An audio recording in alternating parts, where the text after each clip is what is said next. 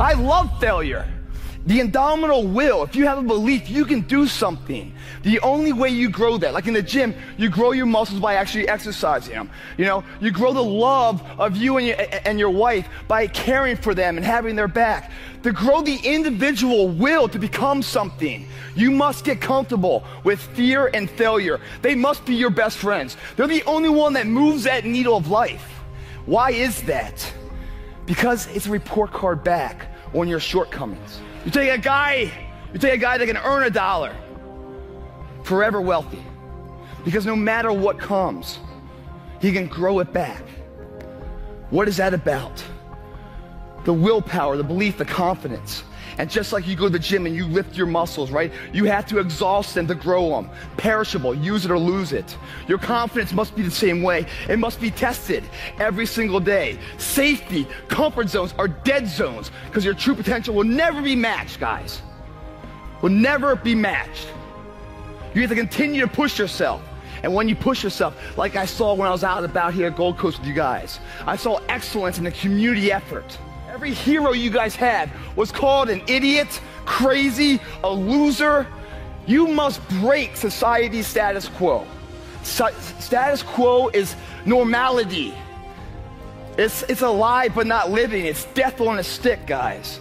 The belief of the individual can overcome thousands of followers. One person with a belief overrides thousands of people with just intent, jaw-japping, just trying to, fake it till they make it. LA base, not the Gold Coast. Your life, guys, is not about making money. It's not about having the titles. It's not about having the hot trophy wife. Your life is about a moment to come. It's inevitable. We cannot stop it from coming. Right now, we have the most valuable asset on earth on our side, time, but it's running out. And right now, you guys are sitting there.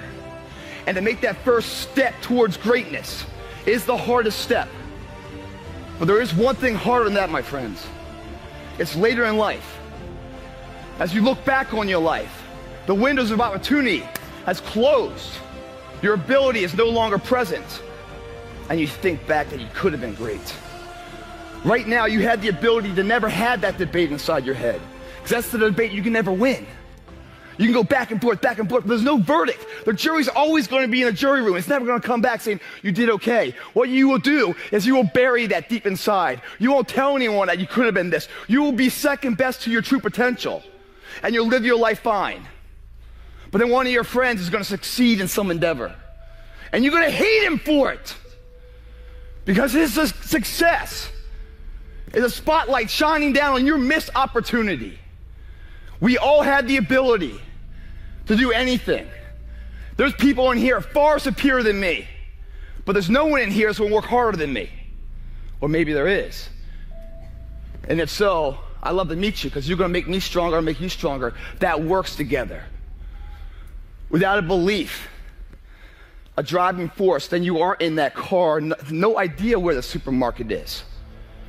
The paths that you travel are not paths that are beaten. That's already been done. Society's status quo, if not tested, the world's still flat, isn't it?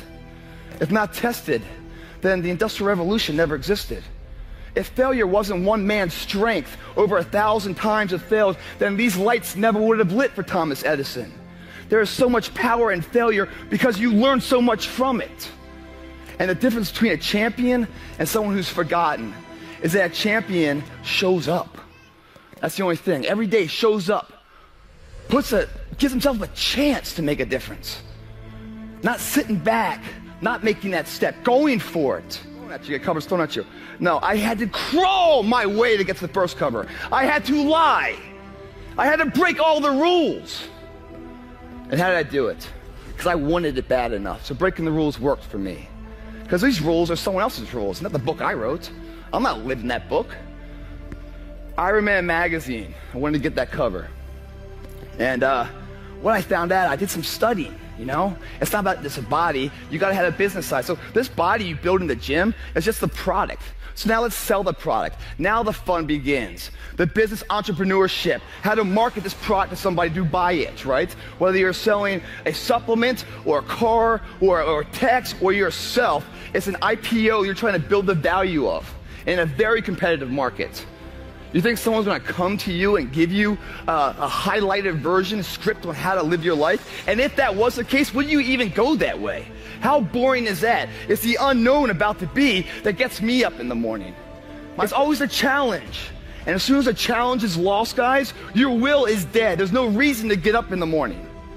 When I get up in the morning, guys, you know, I've done some things in my life. I should be proud of it. Yes, I'm proud of it.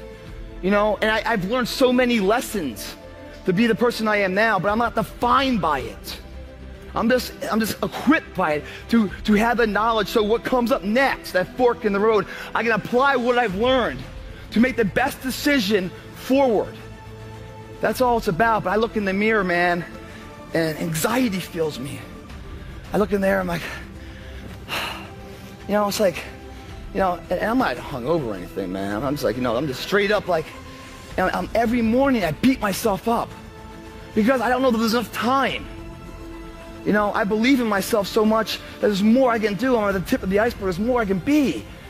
But like, I'm just sitting there. I'm like, isn't enough time? 36 years old, man.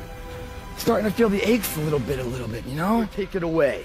So in that arena, we get to build things. And I'm not talking about the body. I'm talking about the arsenal to go to war with.